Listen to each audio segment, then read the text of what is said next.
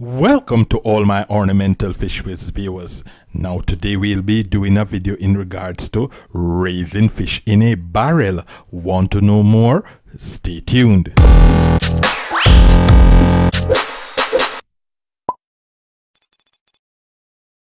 Welcome back to all our ornamental fish with viewers. Now we'll be speaking of raising fish in a barrel. Now, if you're new to this channel, please remember to click the subscribe button for instant notification and more. Now, raising fish in a barrel, we have chosen the plastic 55-gallon drums that you can use to raise your fishes in. One of the things we have done is to cut our barrel in two. You can either cut your barrel horizontally or vertically. So we have cut our barrels, some horizontally and some vertically, and we have decided to raise some gold dust mollies in our barrels.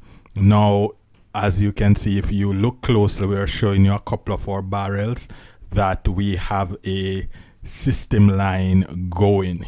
So in each barrel we have different sizes of fish. So we have the breeders at the bottom, and going up we have the various sizes. So as the female breeds, we usually take the young ones out and put them together in one of the barrels. Now if you also look, you must be wondering why our water is so green. And one of the reasons for our green water is that mollies are omnivores. So mollies feed on algae as well as they feed on meaty type of food. So therefore having them in this green water is a plus for us. And what we have realized over the years is that the molly babies grow excessively quick whenever they are in the green water. We realize that we get their growth rate up much quicker in a shorter period of time whenever we rear them in green water. Another plus for raising your mollies in this half a barrel is that mollies, usually in their natural habitats, they usually are found in shallow waters. Now this half a barrel will allow you to mimic their natural habitat. Usually this would allow you to have the water at a low level, as mollies are usually surface to mid dwellers. Now if you use this method, you will certainly mimic their natural habitats along with aquatic plants. Now remember that our green water is filled with microorganisms, so this is one of the reasons why we always find that our mollies do well in this outdoor type of environment. Mollies are peaceful fishes, but whenever it comes on to feeding, mollies are usually aggressive. So therefore we have not paired them with any other fishes as yet. They are usually well in a community tank that has also rosy barbs, but these mollies, they are very peaceful fishes.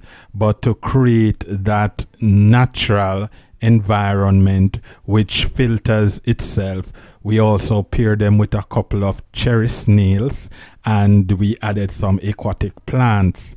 Now this outdoor setup for your mollies is one of the cheapest and easiest way to start your own little molly breeding program. Now if you ever decide to breed mollies or ever decide to breed ornamental fish, these are one of the first fishes that you would need to actually start with, as these are live bearers and they are easily bred and they are hardy. So therefore growing these, you will not be looking on electricity bill for extra filtration, as the plants will create that type of filtration that you would need in this environment. Your snails also provide that extra level of filtration because they're such aggressive eaters. They tend to have a lot of the food fall to the bottom of your setup, so therefore your snails would eat up that extra food that is left at the bottom, thus creating that harmonious filtration within your setup. Now we are going to be doing a extensive video on green water in your aquatic setup, how and what's the best way to culture your green water. Thanks much for watching. As always, we do appreciate you really coming by and watching our videos. Please remember to subscribe and to share and to leave a comment if there's anything that you would like us to discuss.